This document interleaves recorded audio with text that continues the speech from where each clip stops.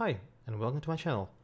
I'm Darwin Streams, the author of Darwin's Silent 8 tool, Diva Racing, Ana Sleep Practice, Rhyme Practice, Ninja Ana Paintball Sparta Mode, and Ping System, and many more that you may have seen.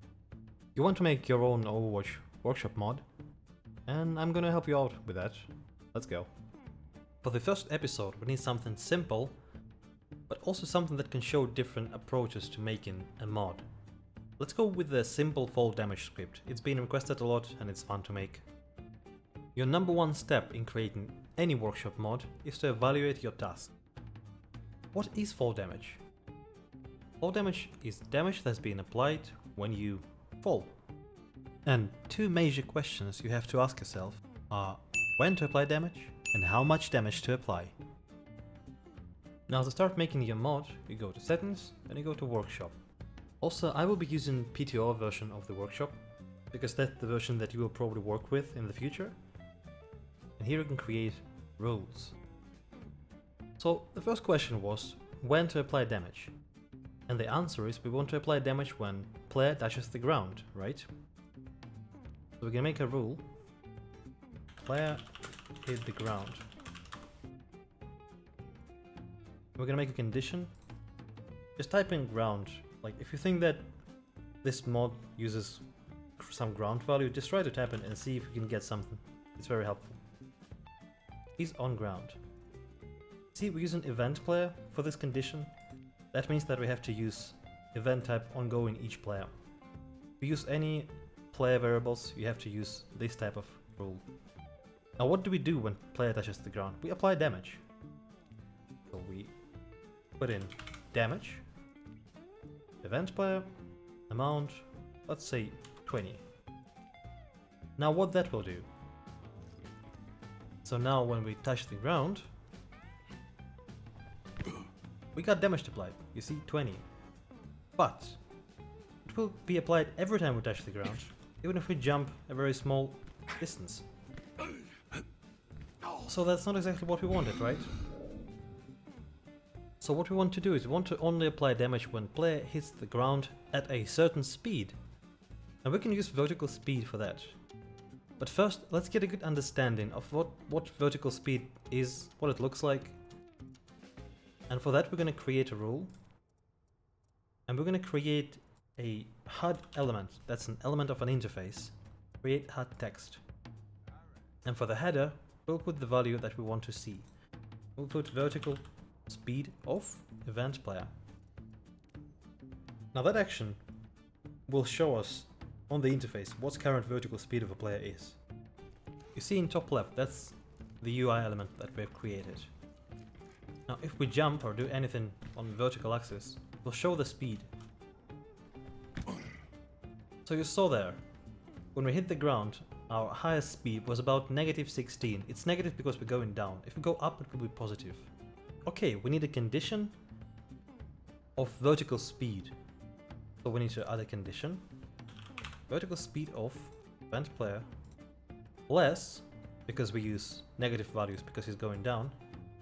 We want to put number into value. And let's say -10. So if vertical speed of event player is less than -10, which means he's going faster towards the ground, then we will apply damage. Now you wonder why it didn't work. Well, because vertical speed at the event of on ground is 0. Because when we reach the ground, the speed goes to 0. So when it checks this condition, your speed is not actually below -10, it's actually 0, which is above -10. Now you're thinking, how do I do that? You need to know vertical speed right before a player hit the ground. So you need that value from sometime in the past. And for that, we're going to create a new event. We're going to call it check vertical speed before on ground. It's going to be ongoing each player because we're still going to use player variables for that. And for the condition, we're going to use altitude of a player. Now altitude is his current height in meters above the surface. Always read these two tooltips, they're very helpful. If altitude of event player is less than 1 meter. Which means he is about to hit the ground, but he's still 1 meter above the ground. We're gonna set player variable A to be his vertical speed. Now, variables are a way to store and work with values. You can modify them, you can add, you can remove them. And in this scenario, when the player is 1 meter above the ground, player variable A will become his vertical speed at this very moment. So in here, instead of comparing vertical speed, we're gonna take player variable A and see if that is less than -10. Because that's his vertical speed when he was right about to hit the ground. Let's check that. When we jump, there is no damage applied. When we jump off the high ground, damage is applied. What if we jump again? Oh no! Damage is being applied on each jump now. What happened? Now that's when you use Inspector. When you press Escape, you can see Workshop Inspector. It's the place to monitor variables of all players and global variables as well. We go to Darwin, and we see that our current player variable A is -16.2. Now what that means is that we have updated that value when we were above the ground, and now it's always -16. So every time we hit the ground, this variable is still -16, because it will only update when we a little bit above the ground. So what do we do with that now? We need some way to reset that variable, and we can do it with one simple rule. We're going to add a condition: is in air. So, which means that this whole block, this variable A, will be updated every time when player is in air and his altitude is less than 1. So if player jumps, his altitude is less than 1 and he's in air as well, the player variable A will be updated with his vertical speed at this moment. And if his vertical speed at this moment is less than -10, then damage will be applied. If it's above -10, then it will not be applied. And if player simply jumped, his speed will not be that high. Let's see. Now, normal jumps, no damage. High ground jump, damage. Now what if we jump off like slight high ground? No damage, because it's not high enough. We don't gain -10 vertical speed when we jump off that high ground.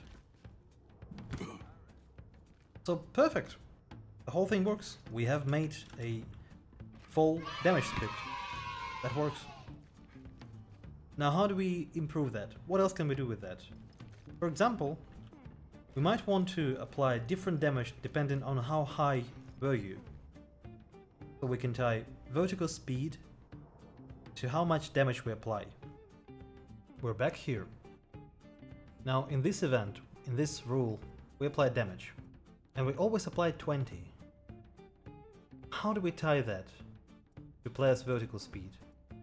We already store his vertical speed before he hits the ground in player variable A, which means we'll have to use that to calculate how much damage we want to inflict. We go to the action, to our damage action, and instead of fixed number, which is 20, we're gonna use some math, some simple math operation, like multiply.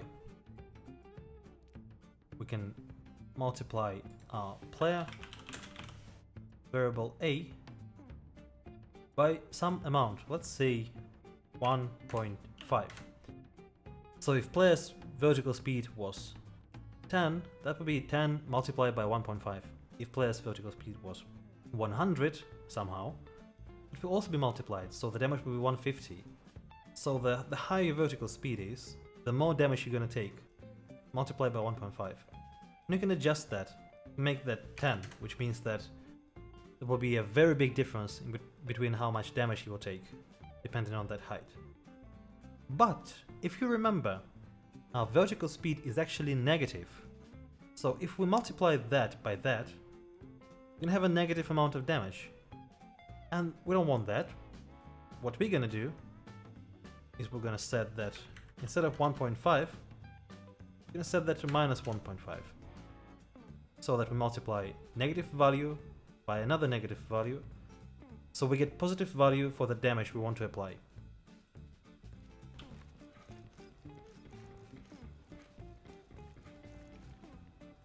Let's see, if we jump off that really high ground, we took 23 damage points. Now if we go to a not as high of a ground, like this one, we only took 18 damage, so our damage is now tied to vertical speed. Congrats! We made a pretty good fall damage script. And the great thing is, you can still add stuff to it if you want. Like, we know when player hits the ground, when he's supposed to take damage.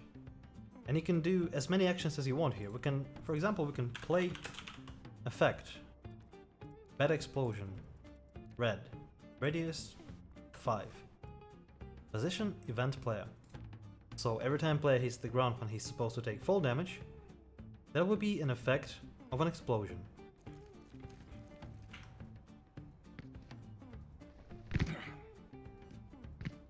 I hope you guys found that video useful.